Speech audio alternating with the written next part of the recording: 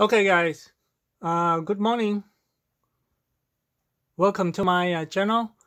And I would like to show you this. There might be something wrong with my inverter, the 5 kilowatts from Signature Solar.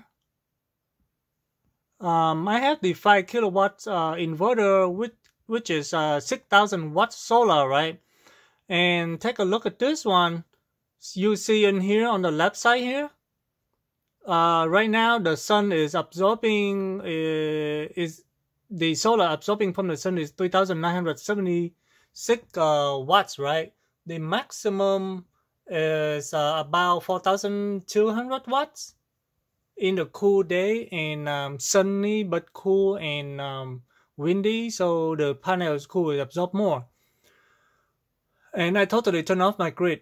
So for this one, right now I charge my car, so it's 2,600 watts, and it's charged to the battery is 837 watts.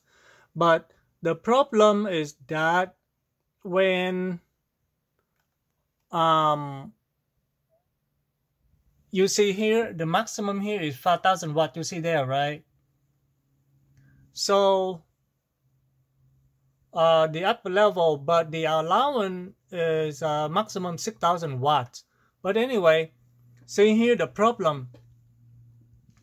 So when the sun going up there, and it's only take 3,000 watts. You see 3,000 watt level right there, right? And you cross over, you see right here. It's only max out at 3,000 watt or 3,100 watt. You see, if we use, this might be my mom or my aunt use it, so it's bump up. So if don't use it, it will stay around 3,000 watt right there, you see. So when the using stop is dropped down, the solar also dropped down too, to about 3,000 watts, 2,915 watts, you see. And when use again down here, it's bump up. But when it's stop using, it's dropped down to 3,000 watts. 2,790 watts. Okay, so now I come back home, and I plug it in. I plug in the car, and the solar bump up, you see. So there's something wrong with my inverter. I believe something wrong with my inverter. Either that, or I may have some setting wrong. I don't think I set it wrong. I did it according to other people on YouTube and the Signature Solar setting on YouTube. Okay. So when you guys want to go off grid, if you guys live in remote area, in the camping or whatever, you know,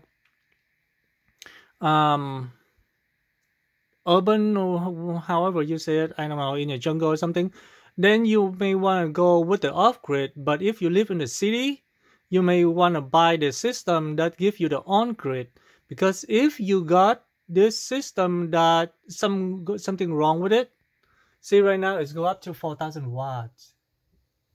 See, if something wrong with your inverter and you have only one inverter, you will lose the power right there. You see, if you will lose right there. Now if you are on grid and you hook up with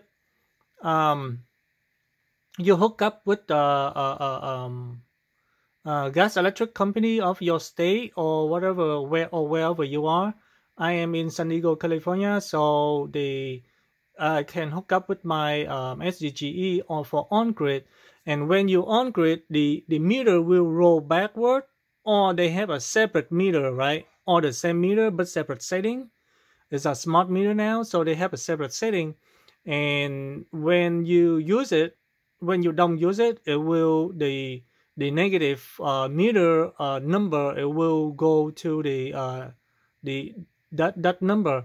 And then when you use at nighttime, or when you use more than you using from the solar, they will have a separate number.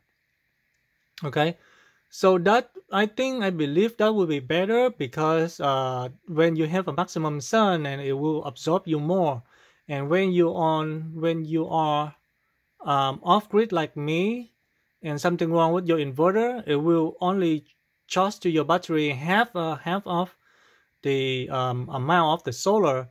So I have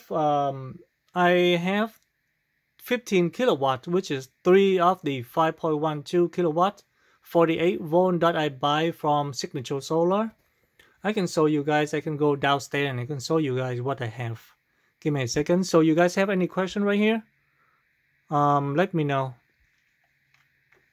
Oh, in the setting, they also have in here that you can see the setting that I have. I think it's on the right side right here. Let me check it out. Setting, right? Click yes. I'll check the agree. But if you want to change the setting from here, you will have to have a password right here. Have a password right here, but I don't know the key. Enter the key to save. I don't know the key number to save in there.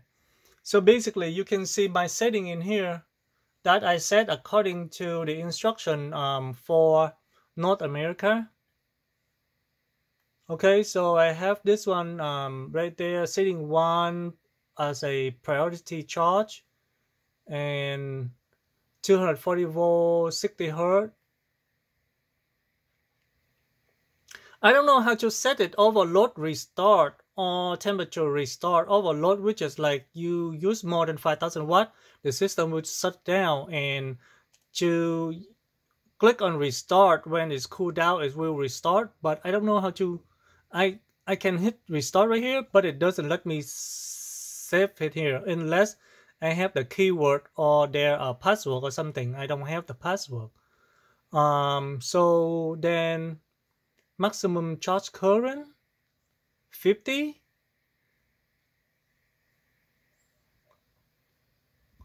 So probably this is the thing that I said wrong, right? But I don't know how to change this. It doesn't let me to change. It doesn't let me change this in the in the on the inverter. Charge constant voltage point. Okay, so I cannot change this floating either. The float right here, and voltage is maximum 58. The floating, I saw people change this to 55 or something, but I cannot change this number either.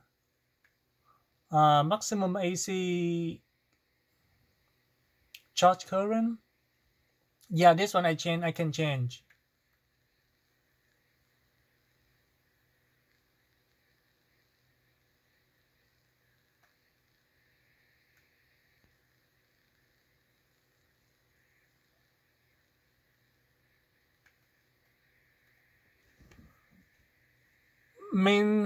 Main to battery operating point. So 50, that like 50%, like when your battery charge back from the utility, 50%, the inverter will boot up again. And this one I set it normally set that to 20, but I set down to 16% just in case that my mom overuse it. Anyway, thank you. Like, subscribe, and please, if you have the code right here on the bottom, let me know. And then maximum charge current 50. So 50 amp. Is that why my solar only charged to 3,000 watts, guys? I don't know. Can you let me know? I will show you the system that I have just to prove that to you guys. Here, so this is 48 volt, right? This is the transformer and my breaker. So 48 volt, 5 kilowatts. and I have 3. So it's supposed to absorb at 5,000 watts, right? But it doesn't. So let me know. Thank you very much. Have a good weekend.